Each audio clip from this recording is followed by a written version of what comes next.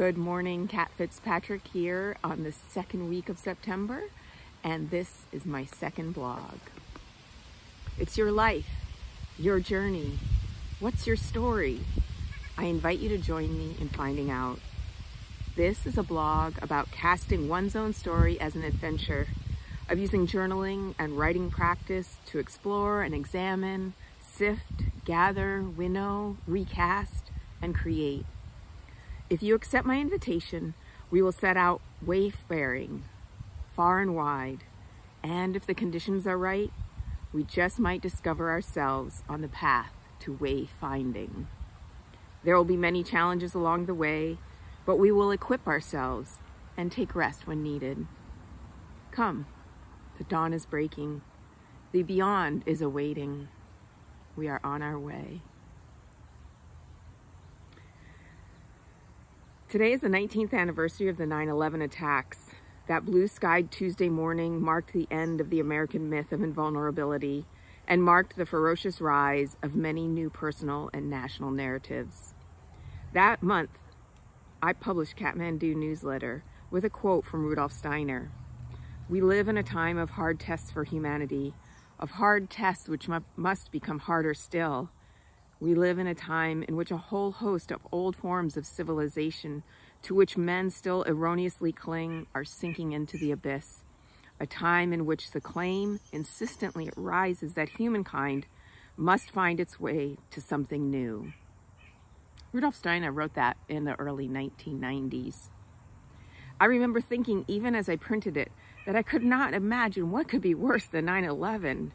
Now we know. Climate change, wildfire and weather disasters, pandemic crises, pressing issues of inequality, systemic shortfalls on every level. And we have to wonder how, in light of all this, can the act of one person putting words on paper make any difference at all? In the beginning of his 2004 book, Buffalo Head Solos, poet Tim Sybils included this impassioned line in an entreaty for us to use our words to develop our voices. He was speaking to poets, but I take the liberty of including those of us exploring our own personal story in the realm of those who can use words powerfully. How else can we begin to free ourselves from the entrenched muck that is currently up to our necks? How can we learn to live if the words don't live with us? And again, that was 2004. It's just when things seem most dire that we realize we need to use our words to fashion the rescue ladder that we can slap against the wall that seems to surround us. To first break the psychological prison of our own knee-jerk reactions and unexamined limitations. And make no mistake, that psychological factor is our most formidable foe and could be ally. When I was about 7, my brother Mike grabbed me from behind and tried to shove a sour dried plum into my mouth. We were living in Taiwan while my father was working in Vietnam. We had a long, dark hallway upstairs in the concrete house we lived in. I was taken by surprise as he emerged from one of the bedrooms and wrapped his hands around my mouth and nose. The stone of the tiny fruit was painful against my pressed lips, but I would not give in. I was fierce in my determination not to give in. Finally, he released me. I wiped the traces of the putrid vinegary fruit from my lips as he quipped unapologetically and with no little accusation. You should just try it. There's so many foods you don't like. Yeah, it's just psychological, chimed in my sister Michelle. Everything is psychological, I replied bitterly. Oh, that's true, they both conceded and turned their backs on me with grudging, appreciative nods. I'm not sure if I was consciously aware at that young age that my father was involved in PSYOPs, or psychological operations for the CIA, but I'd obviously picked up on some of the truth of it. It's all psychological. What a blessing and a burden. It means there's so much we can actually decide for ourselves, our response to the sour plums of life, to the 9/11s. And yet, the complexity of how our minds work challenges even the most dedicated neurologist, and humanity has yet to master the ability to synthesize experience into a cohesive narrative that serves us rather than masters us.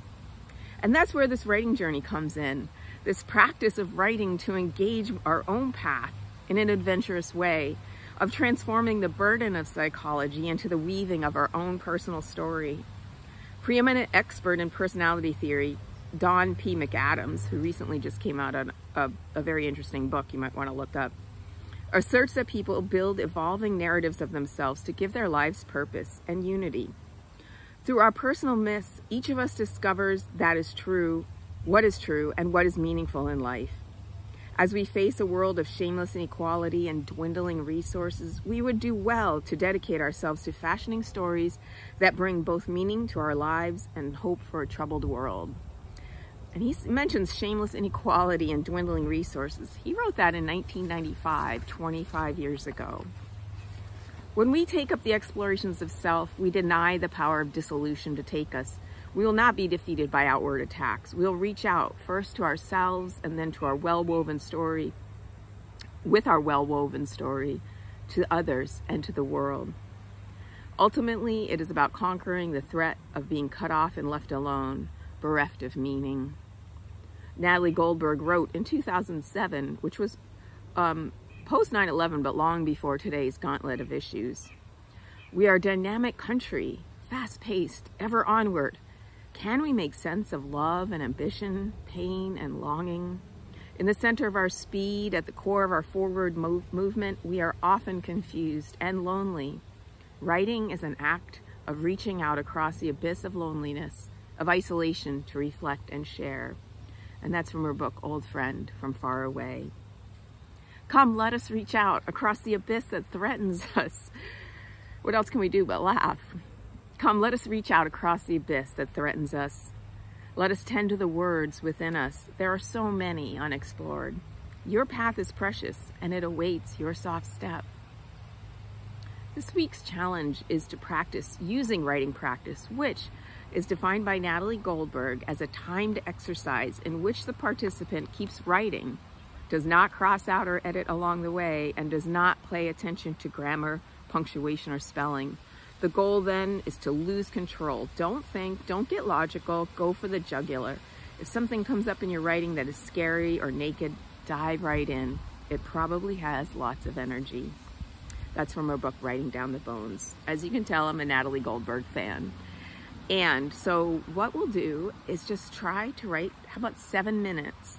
I'm gonna set a timer. I'm gonna record another separate video of me writing for 7 minutes. And if you'd like to join me in this beautiful September day outside, let's see what happens. And we will just start with the simplest of ideas. Let's start with the color blue. The sky is blue, and explore what happens. So we just begin writing without stopping for 7 minutes.